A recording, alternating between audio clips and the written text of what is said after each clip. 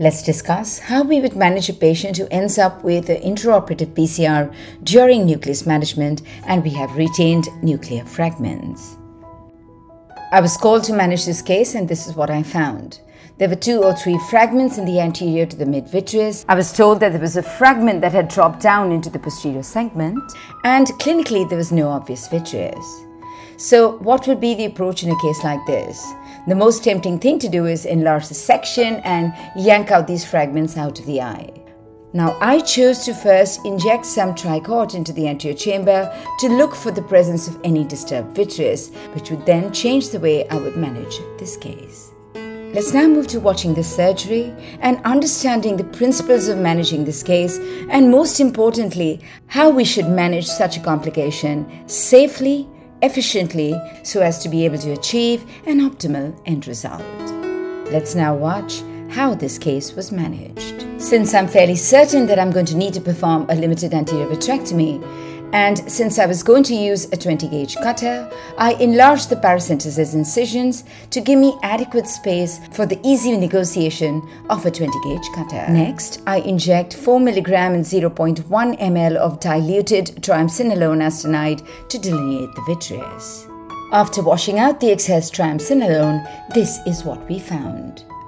Even though intraoperatively it was not clinically obvious to me, there was a significant amount of disturbed vitreous in the anterior chamber. So at this point, if I chose to enlarge the section and yank out those fragments out of the eye, I'd be dragging the vitreous further.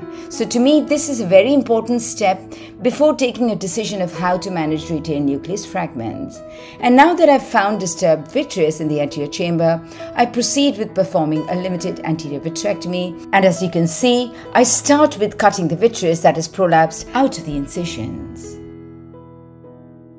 I then proceed to performing the anterior vitrectomy. Note how I first cut the vitreous just within the incision, in the anterior chamber, and finally stay in the area of the pupillary plane. You will now see how, under direct visualization with the port largely facing me, I proceed with a limited anterior vitrectomy with an aim of cutting all the disturbed vitreous anterior to the fragments and which is present in the anterior chamber.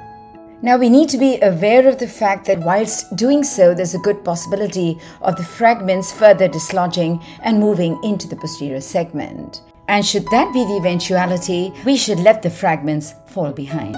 And therefore, if you ever were to consider bringing fragments out of the eye, it's important to ascertain that there is no vitreous anterior to them, because in putting in a vectors and dragging them out of the eye, you are going to pull on the vitreous base with consequences thereafter, which may endanger the patient's end result. Note how as I proceed with the anterior vitrectomy, the fragments seem to have moved into a more posterior plane. I proceed, however, to complete the anterior vitrectomy. I then proceed to recheck once that there is no disturbed vitreous by injecting some more tricort into the anterior chamber. Do note the presence of 2 more strands of disturbed vitreous prolapsing towards the incisions. Having noticed these prolapsed strands of vitreous, I proceed to cut them with the vitrector. As I should have possibly mentioned earlier, the settings used for anterior vitrectomy is a cut rate of 800 to 1000 cuts per minute and a vacuum of 150 millimeters of mercury. I then proceed to perform a peripheral iridectomy using the vitrector itself, and here's how it's done. Using a minimum cut rate of 60 cuts per minute and a vacuum of about 80 to 100 millimeters of mercury, the cutter is introduced into the periphery, turned downwards, and with a single cut or not more than 2, an iridectomy is easily created. I then introduce some viscoelastic into the anterior chamber, and it's now time to inject the 3-piece IOL in the ciliary sulcus. Prior to doing so, I check, with help of 2 hooks, the integrity of the anterior capsular rim. Whilst evaluating this, I notice the presence of some cortex at the 7 o'clock position. Because we have performed a thorough anterior vitrectomy, I now proceed with the bimanual IA to remove this chunk of cortex. Let's now move to introducing the 3-piece lens in the ciliary sulcus. In order to do so, the first step is the enlargement of the 2.8 main incision to a 3.2 or a 3.4 mm incision, as demonstrated here. We now get the 3-piece lens ready for implantation. Viscoelastic is first placed in the cartridge that holds it. The optic is gently nudged posteriorly, whilst the wings of the cartridge are then clasped shut. Whilst the optic is then injected up to the anterior aspect of the nozzle, it is extremely important to always note the orientation of the tip of the leading haptic. A clear visualization of the orientation of the leading haptic helps us decide the way in which we need to turn the cartridge so as to get the proper orientation of the IOL during its insertion. With adequate counterpressure afforded by the Sinskey hook in the non-dominant right hand, we proceed with the IOL insertion. Unlike in a monofocal IOL, the nozzle of the cartridge should enter within the wound into the anterior chamber to facilitate ease of insertion. Viscoelastic may need to be introduced intermittently to have a well-formed globe.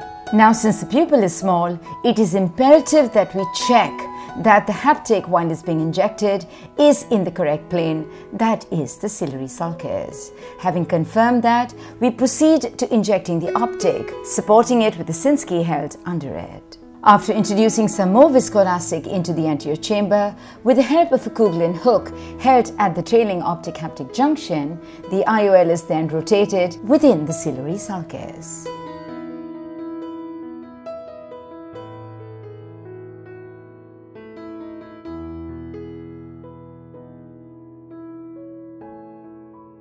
With the help of a Kugelin hook, the IOL is then centered.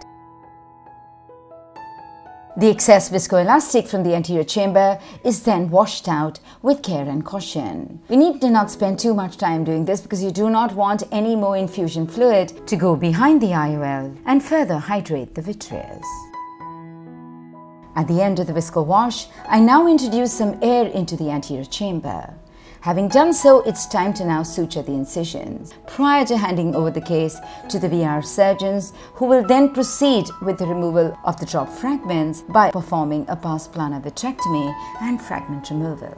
This brings us to the end of the video tutorial demonstrating how to manage a patient who ends up with a PCR and retained nuclear fragments with vitreous in the anterior chamber. I hope you found this useful. Thank you.